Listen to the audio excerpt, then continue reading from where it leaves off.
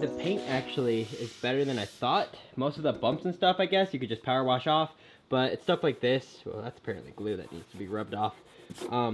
Little dents and scratches I got off-roading. That's from the doors, all the trying to align stuff. And I just want to go over it and stuff and clean it up. Also, the whole interior here is going to get cleaned up. You can't really see because it's dark. Okay, so a little better.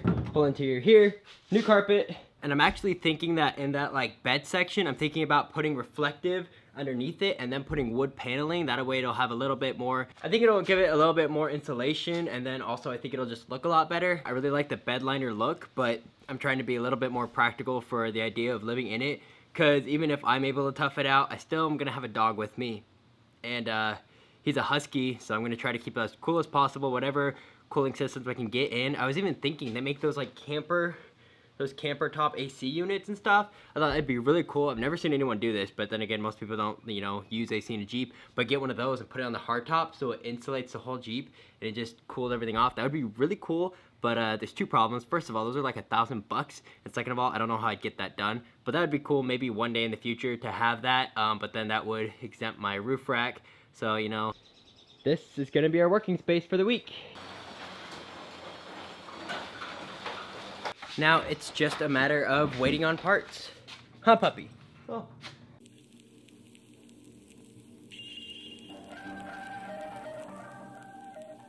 I just realized the audio might have not been on that whole time, but look at this. Look at that.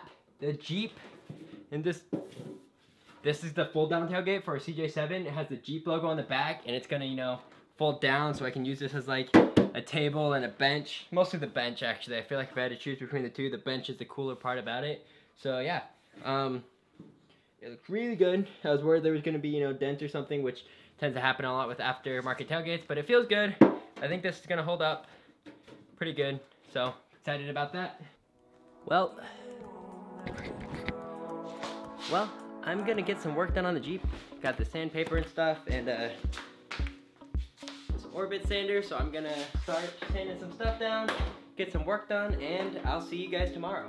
Be sure to check out the video for tomorrow. Have a great day.